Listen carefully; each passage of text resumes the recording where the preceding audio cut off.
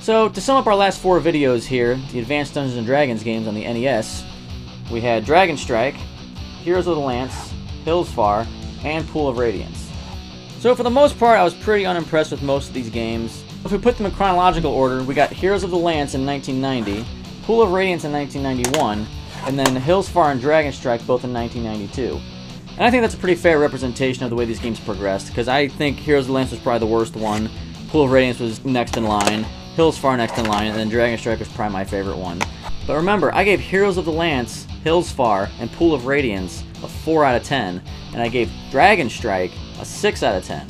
To me, DragonStrike was actually a fun game to play. It had some action elements, the controls were good, and you weren't really bound down by RPG elements. But all in all, we'll just give the whole NES series an average 5 out of 10.